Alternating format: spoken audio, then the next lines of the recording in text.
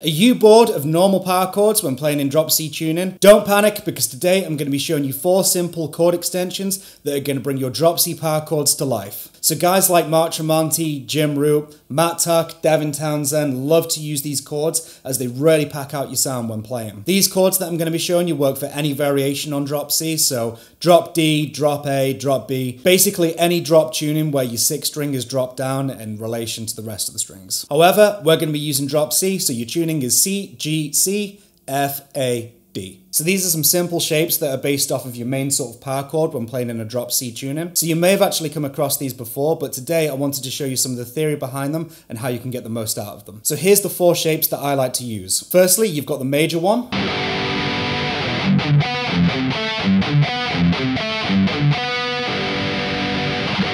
The minor one.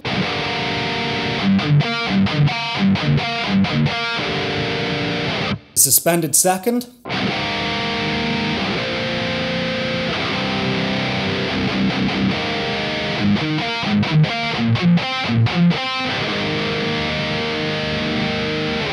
And lastly, the stack fifths.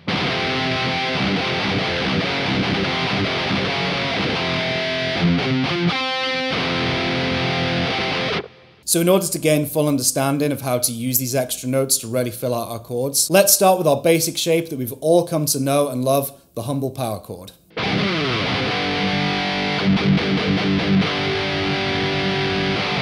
So power chords are made up from the root, the 5th, and the octave from the major scale.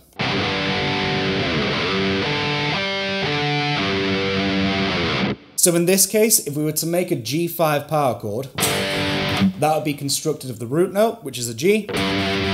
Underneath that, you've got the 5th from the scale, which is a D. And then underneath that, you've got another G note, which is the octave. And you can hear how those 2 notes are exactly the same, they're just an octave apart. It's 2 Gs, right? From the scale which they come from. By the way, that's why a lot of people love drop tunings. You can access all the notes that you need in a power chord with just 1 finger by barring it across. So if we go back to the notes that we're playing, we've got the root note kind of twice there, right? So you've got G, D, G. So given the fact that we've got the same note basically happening twice in the chord, we can now replace it with other notes in the scale in order to give our chords more tonality. So here's shape number 1, the major extension.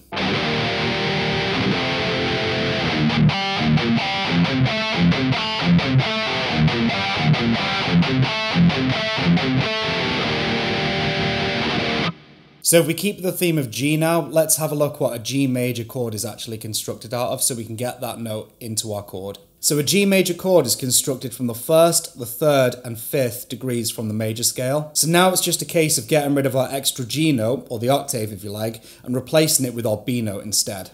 And that will give you something that looks like this.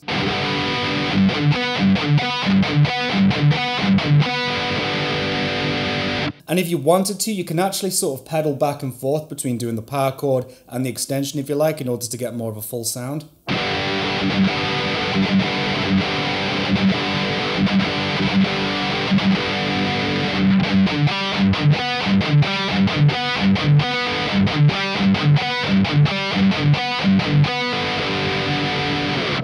Now let's take a look at our minor chord extension.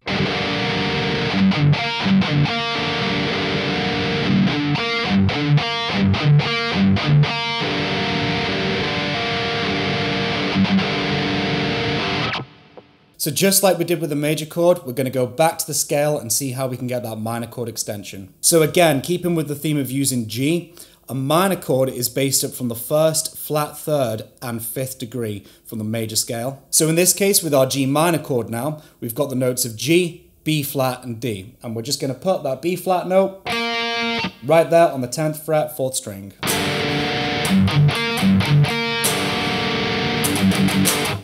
So because most songs use a mix of major and minor chords, it's a great idea to start using the last 2 shapes we've learned together.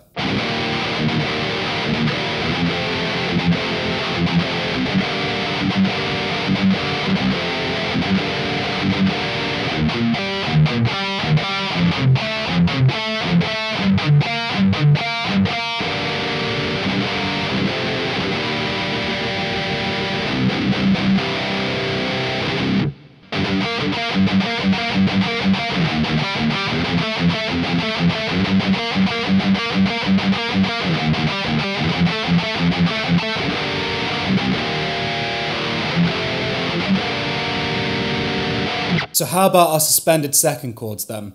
These ones are really popular in heavy metal and metalcore music. Let's take a look.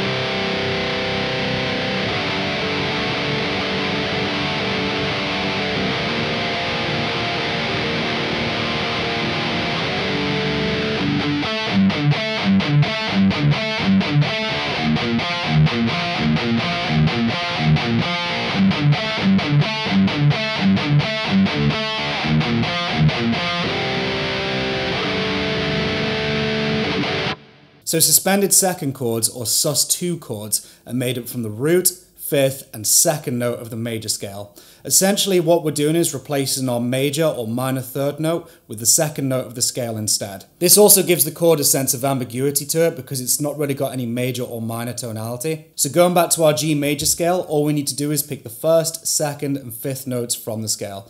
This gives us the notes of G, D, and A. So now all it's a case of doing is just adding our A note right here on the 9th fret, 4th string. These chords really work great as well when you're going back and forth between them and the minor chords from earlier.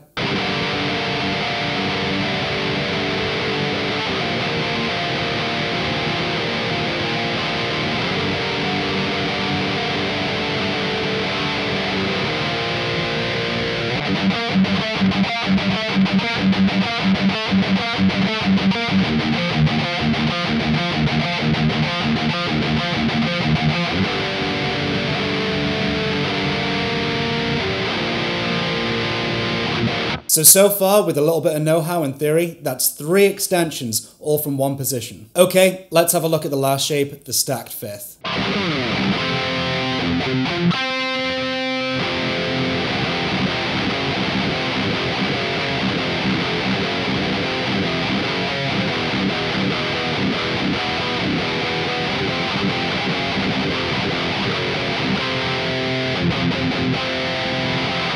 So for this one, we're going to be adding an extra note on top of our power chord by maximizing on all the fifths that are available to us that we can actually reach. This is going to make the chord sound absolutely huge. So again, if we use G as an example, going back to our G major scale, we learned that a G5 chord or a G power chord is made up from the notes G and D, as we mentioned earlier. So now we can use this D right here underneath what we already have in order to really maximize on the notes that are reachable to us to extend the chord. So now if we put our basic power chord shape down, we can reach down onto the 9th fret, 3rd string, and get that D note in there in order to make the chord sound huge.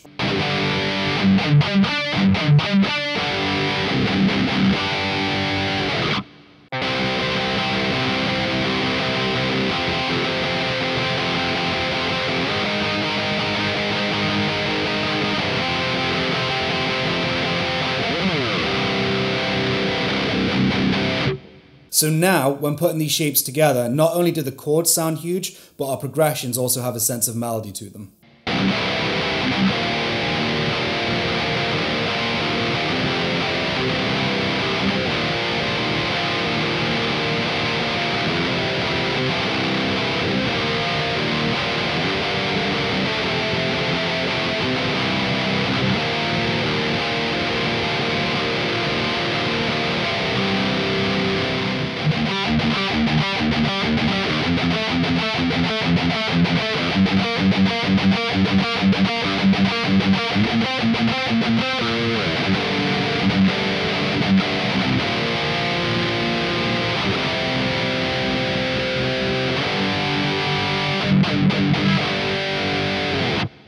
So there you go guys, that's 4 drop C power chord shapes that are hopefully going to bring your chord progressions to life. So I hope you enjoyed this video, I hope you had fun, and most importantly, I hope you learned something. Please consider hitting the like button and subscribing if you're new here. Lastly, if you're a Bullet of My Valentine fan and you want to learn their songs in full, be sure to check out my Bullet of My Valentine guitar lesson library over on my Patreon page. Okay, so that's the video and I will see you in the next one. Take care guys, peace.